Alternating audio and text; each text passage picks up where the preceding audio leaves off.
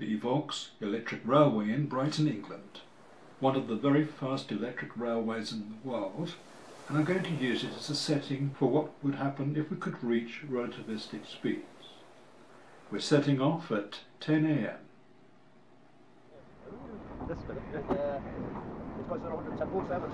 This is a converter in it, and it goes 24 volt servos to this one. Right. It's got around class volts. We've got to put a borehole in it.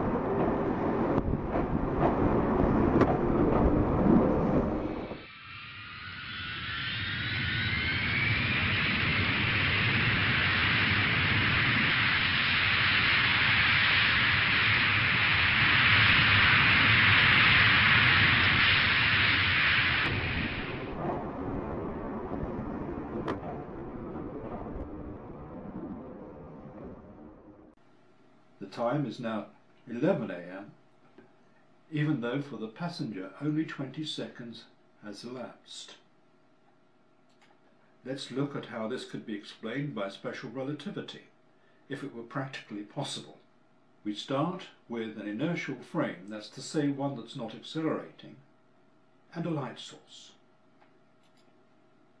A light ray travels downwards from the light source a distance of h to the floor.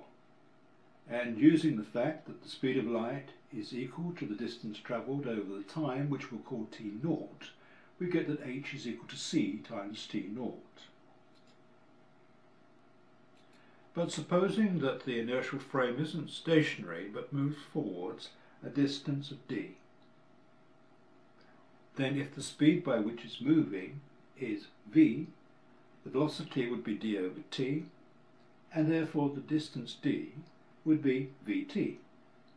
Now, for an observer inside the inertial frame, the light ray will still continue to travel straight down, so the original equation holds. However, for an observer outside of the frame, the light ray will now travel at an angle, and will travel a different distance, L. The speed of light c is constant. Therefore, we would have c equals L over t, or L equals ct. Well, we've got a right-angled triangle here, so we can apply Pythagoras' theorem.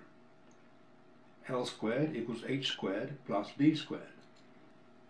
Or, substituting in from the earlier equations, ct all squared equals ct0 all squared plus vt all squared.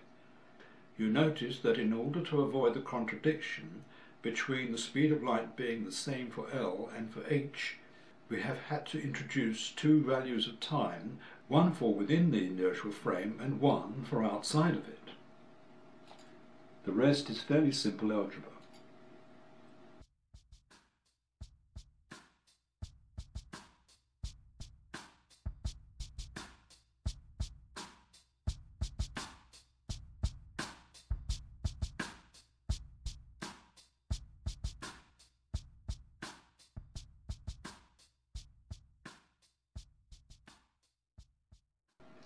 And we arrive at this formula, which relates the passage of time within the inertial frame to the passage of time for an observer.